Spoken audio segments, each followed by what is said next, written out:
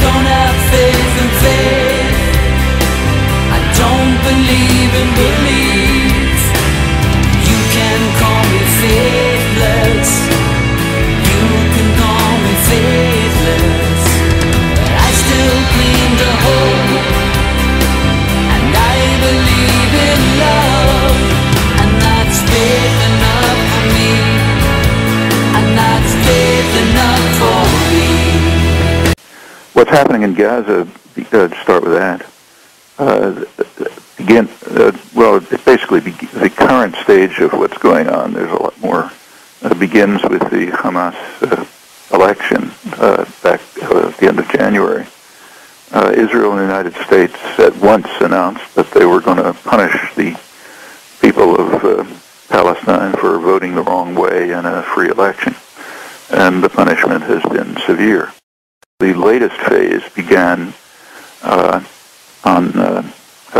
June 24th, when I think it was, when Israel abducted two Gaza civilians, a doctor and his brother. We don't know their names. You don't know the names of victims. They were taken to Israel, presumably, and nobody knows their fate. The next day, something happened which we do know about a lot.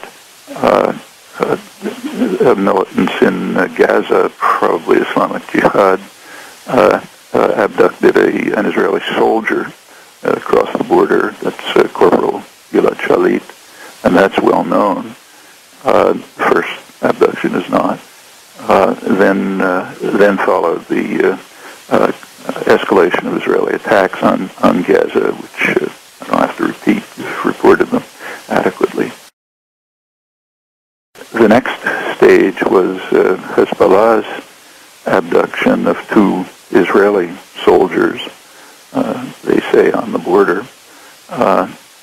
Their official reason for this is that they are aiming for a prisoner release. There are a few, nobody knows how many.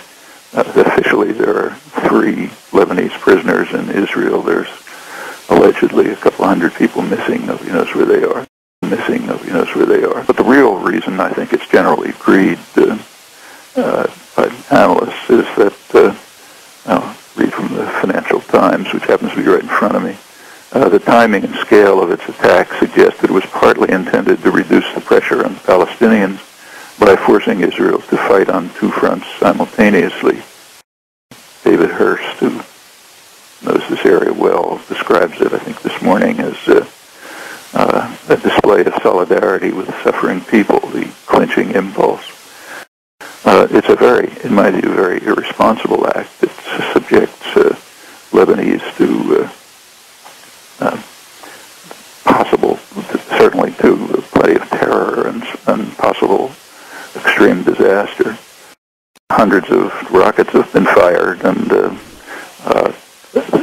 naturally that has to be stopped. The rockets were fired after the heavy Israeli attacks against Lebanon, which killed, well, latest reports, maybe 60 or so people, and destroyed a lot of infrastructure.